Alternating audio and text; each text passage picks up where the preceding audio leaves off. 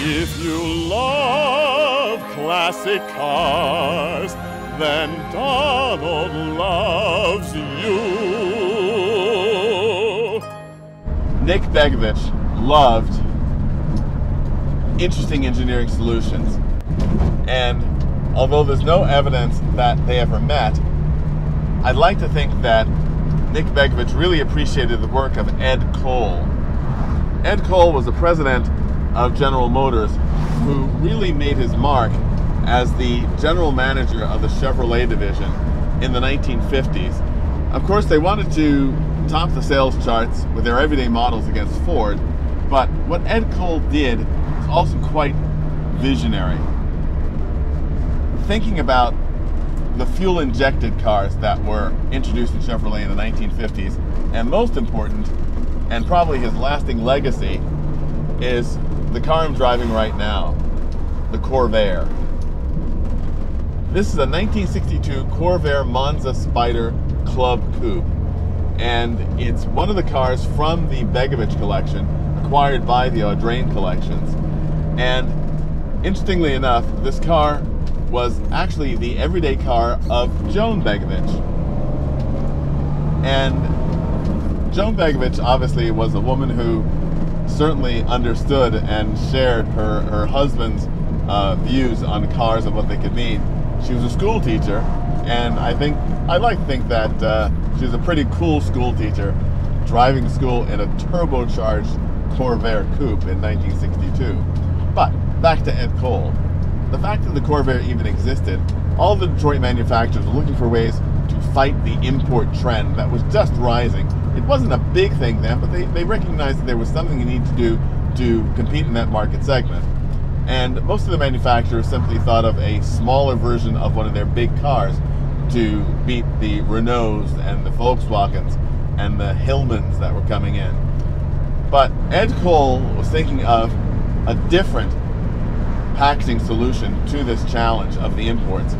And he thought that the rear engine solution that Volkswagen was using offered a great number of opportunities. First of all, you could have a really capacious trunk, flat floors for added space inside the car, and enhanced handling.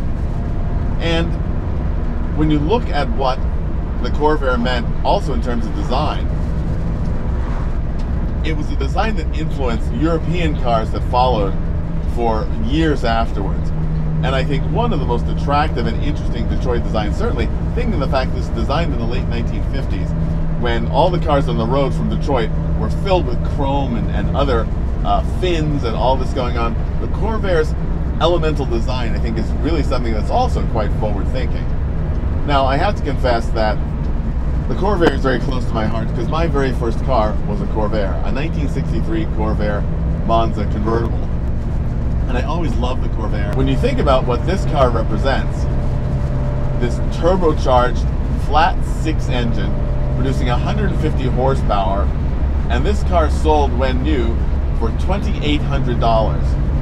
The Porsche 356 in 1962 that sold for nearly $4,000 had 90 horsepower, did 0 to 60 in 15 seconds. This car did 0 to 60 in 8.5 seconds. This is a real performance statement. Today, driving this car, it's as much fun as it must have been in 1962. Now, of course, Corvairs are indelibly associated with Ralph Nader, and I have to say that it wasn't Ralph Nader that killed the Corvair. Of course, it was the General Motors heavy-handed treatment of the criticism that Nader offered in Unsafe at Any Speed about the Corvair, but he also talked about the Volkswagen and the Porsche and any of the rear engine cars with swing axle suspensions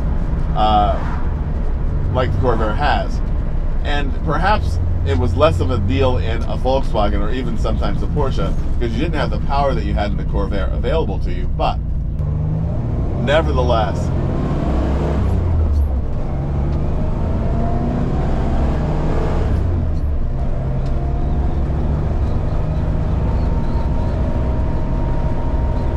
this Corvair represented a wonderful performance package, but also at a cost.